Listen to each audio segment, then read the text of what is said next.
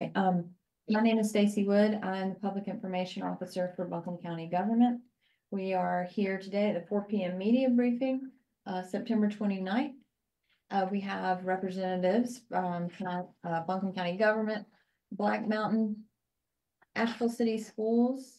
I believe Maggie's on the call. Her connection was a bit spotty, so if she drops off, we'll have her on at the 10 a.m. tomorrow morning. We also have Bill Norton with Duke Energy and Sheriff Miller. To get us started today, we will start with remarks from County Manager Avril Pender. Thank you, Stacy. Good afternoon. Buncombe County, let me start by saying that we hear you. We need food and we need water. My staff has been making every request possible to the state for support, and we've been working with every single organization that has reached out. My promise to you is that we are very close, and you'll have more information before the end of the day. We also know that cell service is key to easing the hearts and minds of our loved ones. We are happy to share that as a stopgap, the City of Asheville has partnered with Verizon to set up a temporary satellite cell tower in the parking lot of 35 Woodfin Street. This tower will offer an opportunity for a limited cell reception within several city blocks of where it is parked. Again, that is 35 Woodfin Street, and it would give cell reception within several city blocks of where it is parked. So thanks to our partner at the City of Asheville. There's a danger of more landslides today. Go to a designated public shelter if you have been told to evacuate or you feel it is unsafe to remain in your home. Our search and rescue crews are continuing to work. We know that we have areas in Fairview, Black Mountain, Swannanoa, and Barnersville where the devastation is unthinkable. Those communities no longer resemble what they were a week ago, and loved ones are still trapped. Our search and rescue crews will not stop. There's a general population shelter at the AB Tech Conference Center located at 16 Fernandhurst Drive. That's in Asheville, zip code 28801. 16 Fernandhurst Drive, and you can please use the Victoria Road entrance. We also have a medical emergency shelter for individuals who are dependent on medical equipment and requiring power. That is located at 10 Genevieve Circle, Asheville, North Carolina. That is 10 Genevieve Circle. The shelter at the Ag Center is full, so please do not go there. That shelter is full, so you can utilize the shelter on the AB Tech campus, which is the AB Tech Conference Center at 16 Fernandhurst Drive for general population, and for those needing medical equipment requiring power, the shelter at 10 Genevieve Circle. We are working to set up food and water distribution sites throughout the county and are very close to that announcement. To help facilitate our sheltering process, AB Tech will be closed until further notice. We have many people that want to contribute to the Helene response. If you have donation, equipment, or other questions about specific needs, you can email HeleneDonations@buncombecounty.org. That is HeleneDonations@buncombecounty.org. If you'd like to volunteer, you can email HeleneVolunteers@buncombecounty.org. HeleneVolunteers@buncombecounty.org. It is important that we coordinate donations to best meet the needs of our community, most impacted by Helene. So again, for donations or of equipment, or you have questions about specific needs, please email HeleneDonations@buncombecounty.org. And if you would like to volunteer, you can email HeleneVolunteers@buncombecounty.org. Next, I'd like to introduce Black Mountain Town Manager, Josh Harrell. Josh?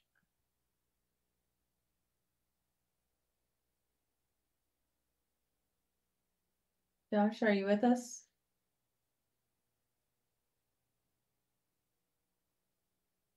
Hello, Josh. Can you hear me now? Can you hear me now? We got you. Thank you. Okay. Yeah, it's still pretty bad here in Black Mountain. We've gotten a lot of stuff done today. The roads cleared with trees. Active rescues have still been taking place. We're still getting folks out. Of course, water. We did get water today. Water has shown up. We've got some potable water tankers that came in today, and we are doing some distribution at Ingles Grocery Store on Highway 9 in Black Mountain. We are still waiting on food to arrive.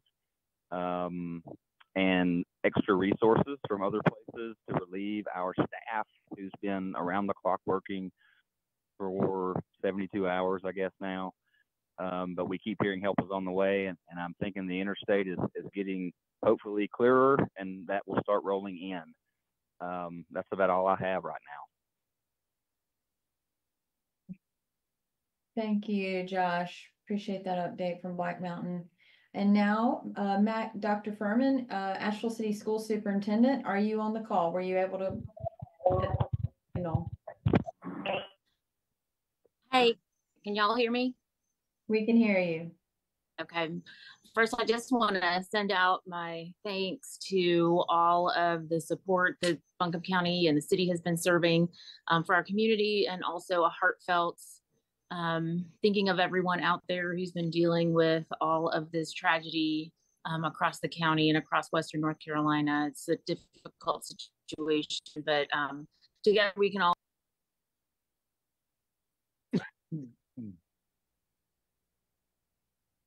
Maggie, you're cutting out.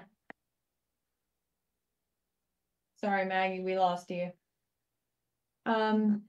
We did lose Maggie, so let's turn it over to Bill Norton with Duke Energy. Bill, are you on the call? I am. Can you hear me? Yes, we can hear you, Bill. So first things first, I just want to thank all of our customers for their patience. In our hardest hit areas here in the mountains, our restoration efforts are really focused on two fronts. We're looking to rebuild our transmission infrastructure in the upstate of South Carolina. And second, we're doing the same here in North Carolina. This critical infrastructure, it's all interconnected.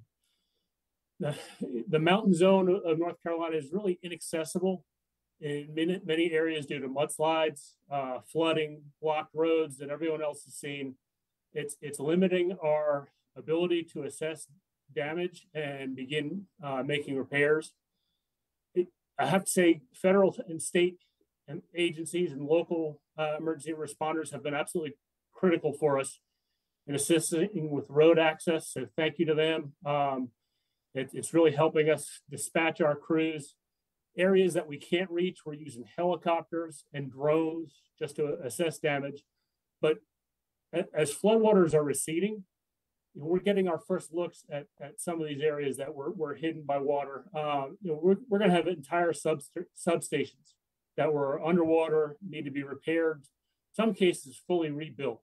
So this is going to be a multi-day effort.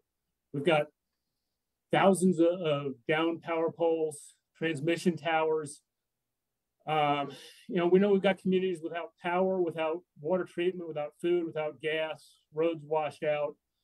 Wireless communications are coming back with spotty. We're sending out updates to our customers about restoration. I know some of the updates aren't getting to you right now, but we are working the situation. We worked in partnership with local and state emergency response agencies to assess the damage and restore power to Mission Hospital in Asheville as quickly as we safely could. And that's what we're doing. We're restoring power in a sequence that hits those public health and safety facilities first, and then to the greatest number of customers, working our way down as quickly as we can. As of today, we have 15,000 power line technicians, vegetation workers, support personnel from 19 states, from Canada, who are all here in the Carolinas restoring power. And our teams not only work in these impacted areas, they live there too. They're out trying to restore everyone's power, even when they've personally been affected at home. So, and ask for them, if you see a utility crew, please do not stop and ask them for information. They do not have that information at the trucks.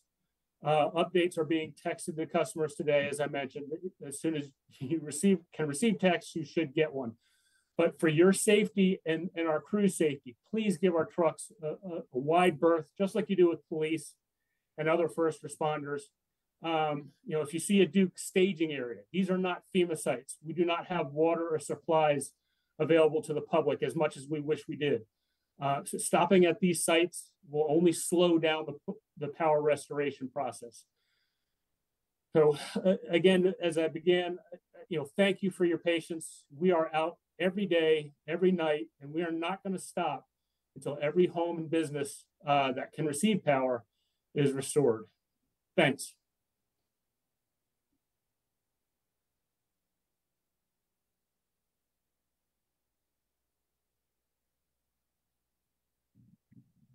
Thank you for that update, Bill. Now we will transition to Sheriff Miller for his update. Thank you. Finally, we have another devastating update. We now have 30 confirmed losses due to the storm. Like the county manager said, we're still conducting search operations. And we know that those also may include recovery operations. The State Bureau of Investigations has sent us support to help notify the families and their loved ones and next of kins. Our thoughts and prayers are with the loved ones who are grieving these tremendous losses today.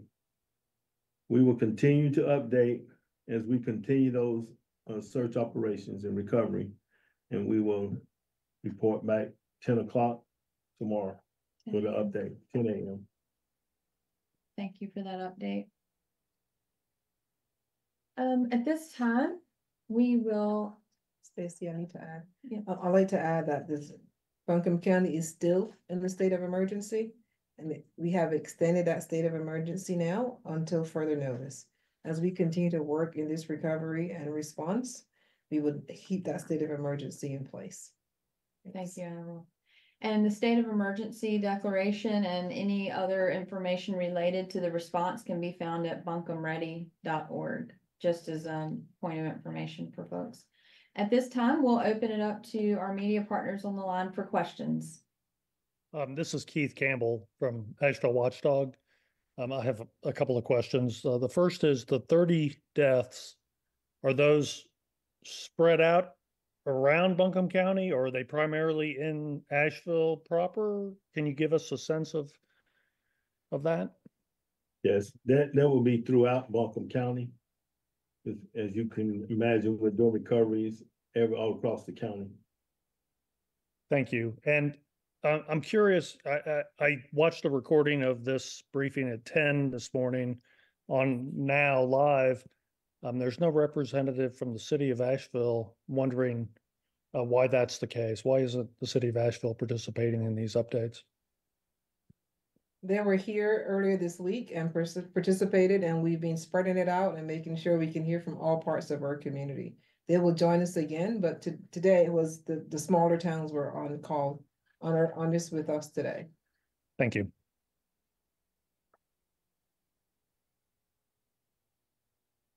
Are there any additional questions? Taylor Thompson here with News 13. I know the city isn't on this call, but is there any update y'all are able to give for them about the water system in the city? As they have shared with when they were on the call, they are working diligently to get that. They've been working with private and public partners trying to get that restored. They will be back with us again next week, and they can give a more up-to-date response then. Okay, so they're not back at the 10 a.m. tomorrow. It'll be sometime next week. Tomorrow is next week, right? Just tomorrow. Okay, so they'll be back. So tomorrow at the 10 a.m. Okay. We will reach out and get a date. So Taylor, I'm not giving an exact date and time today, but we would reach out and get them scheduled. Okay. And then just one more thing about the distribution points for water and food. I think you had said April, so later today, there'll be a update on where those points will be for people. Yes, we have Okay. been hearing from the state that the water is on Black Mountain. It is coming over the Old Fort Bridge. We've been tracking this all day, trying to get Okay. an answer to when it can be here. I don't want to overpromise and say I have water when the product is not here yet. So as soon as that product is here, yes, we would make an announcement. Okay, thanks, you guys. I have a follow-up on that. When was water first requested? And was there any thought to requesting water before the storm actually hit? Yes, we actually had with Hearts with Hands, which is here in our community, we believe we could get water from them, but that got cut off by the Swananoa River. So Gotcha. once that got cut off, we had to then go to the state reserves, and we've been requesting from the state ever since. Thank you. Okay, some questions in the chat. Are there plans to provide portable restrooms or other public bathroom access? If so, where might that be focused in Buncombe County? We've provided portable restrooms and shower facility at the shelters, but we have not put those throughout downtown or other places in our county. We would work with Griffin to see if there's options to do that. So we'll put that on our list to try to solve that and work with our state partners to get more restrooms and maybe some shower facilities available. But we've only done those right now at our shelter locations. Okay, when will we hear from the mayor? We would reach out and get that schedule. Okay. How long was power out at Mission? Question for Duke. I heard 2 days. We were still working on that last night. There were safety issues involved. It was a challenging restoration, but it received our full focus, and we got to it as quickly as it could be safely done. Thank you, Bill. What support is available for those who need baby supplies? We are getting donations and collecting donations. We're specifically asking for diapers and everything as possible that we would need for hygiene products and stuff for our residents. So those are coming in. We're getting support from several different areas. As soon as we get a place, we will let you know where we can distribute those and how we can get those.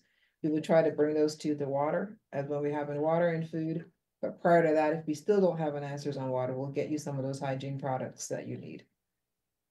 And Bill, and I don't know if you can speak to this, Bill, if you can speak to any supermarkets coming online, do you have any ETAs on when a supermarket can come online where people can then get access to groceries and stuff? Don't have individual supermarkets, of course. Typically, they are connected to major infrastructure as opposed to our individual homes on smaller infrastructure. So they should be coming back on sooner. That's part of our priority process. Thank you. Why isn't water being flown in? We have made that request as well. Is FEMA now on the ground in Buncombe? If not, any idea when they will be here? I know that today we had an update that there's a FEMA crew on the way. They should be here today as well. But I don't have an ETA. We've requested resources. We've been told they're here, they're on their way. I just cannot tell you today when they will actually land in Buncombe County. Thank you, Avril. What has the outreach looked like to public housing communities? It's really like the city Public housing. public housing. I'm not sure what your question is. Can you clarify your question, Sarah?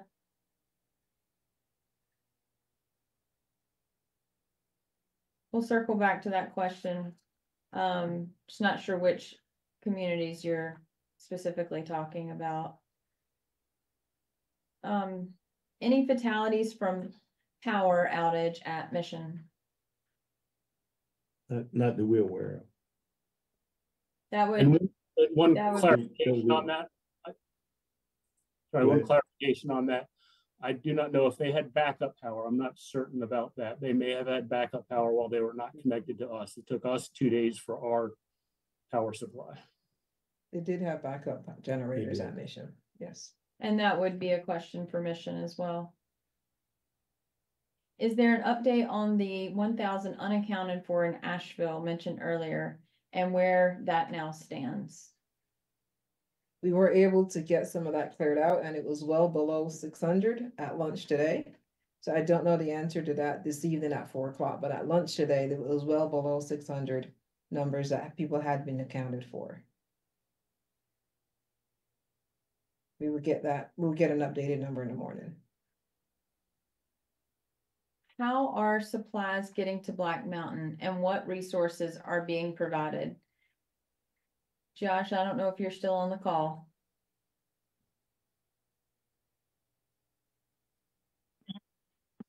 I am still on the call. Can you ask the question again? How are supplies getting to Black Mountain and what resources are being provided? At this point in time, we have reached out to Davis Water on our own, and we had 16,000 gallons brought up here of potable water today. We started distributing this afternoon at Ingalls. That will continue until we tell them to quit. As far as other supplies go, we've had a lot of people just donate us stuff, bringing food from the community, bringing different things, wipes, just different types of formula, some diapers, things of that nature that we're just trying to provide to people here in Black Mountain. Again, we're being told when the interstate gets open on the mountain, then supplies will be plentiful.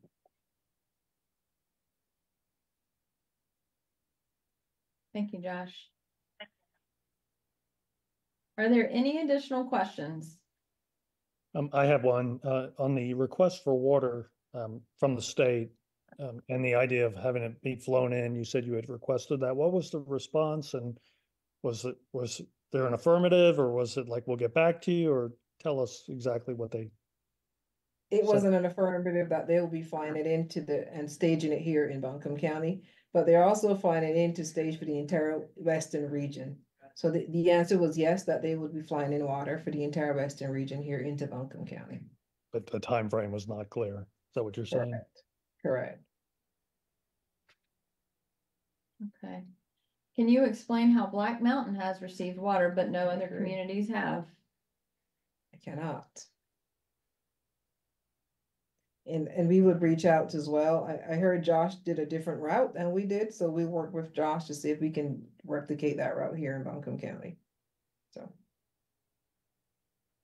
And I'm not sure any of you can answer this question, but I'll ask it anyway. The widespread cellular outage, what accounts for it being so widespread? Any idea? Because we're all baffled by that. We will reach out to Verizon, our partner. They're working to restore it, but they have not given us a cause for what happened with Verizon or AT&T or Spectrum, but we'll reach out to see if they can give us an answer to why we've lost cell power. Thank you. Okay. We've already addressed your question about the city manager. Thank you.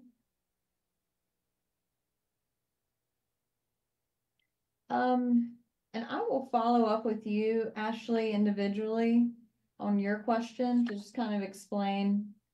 I need to go back to my notes and I'll follow up with you after this meeting. Are there any additional questions? So B, we already mentioned that we would be coordinating with the city to bring the mayor into one of these briefings at a time early or next week, and tomorrow is Monday. So that's the answer to that question. Can't confirm, we take this day by day, hour by hour. And also I want to thank all of the partners who are prioritizing these briefings as a way to get information to communities. Yeah. So we take it as needs pop up in the community. We reach out, or those partners reach out to us because they want to get in front of you all. And we also appreciate your partnership in helping to spread this information throughout the community. All right. Okay, so at this point, I think we're going to wrap it up if I don't see any questions that are for the folks on this call. Thank you for joining us, and we will be back again tomorrow morning at 10 a.m.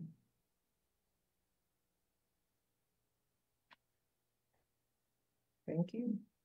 Thanks. Thank you. Yes.